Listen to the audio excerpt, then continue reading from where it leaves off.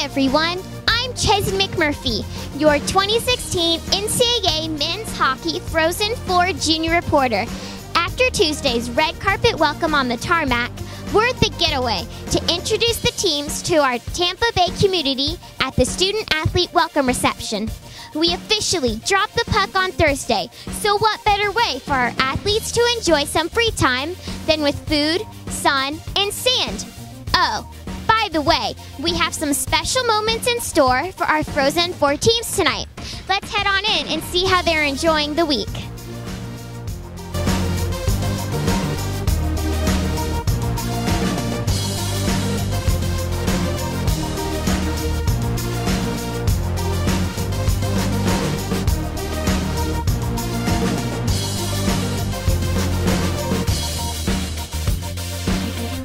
What did you like the best about tonight's event?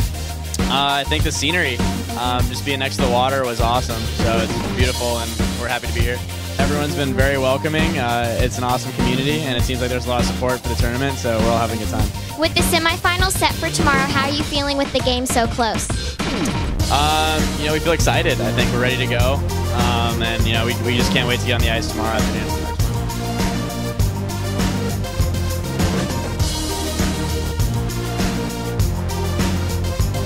What's your best memory playing college hockey? For me, is the Frozen Four in Cincinnati back in 1996. We lost to Colorado College in double overtime, I believe, and still the result wasn't there, but the fact that we were there on that stage, it was quite the experience for our team. No, I mean, obviously being in Tampa, it's quite a destination place. You got the fans, not just the hockey fans, but you got anybody coming here, obviously because it's Florida, it's Tampa.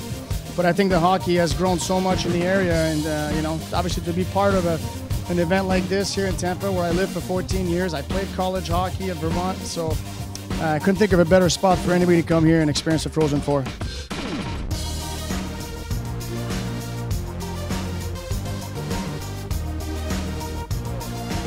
Wow, Marty St. delivering the pre-semifinals pep talk. It doesn't get much better than that. Well, that's it for tonight, Tampa Bay. The next time you'll see me will be Championship Saturday. From Open Skate to Frozen Fest to red carpet arrivals and so much more. Saturday is sure to be a day we will not forget. See you again soon.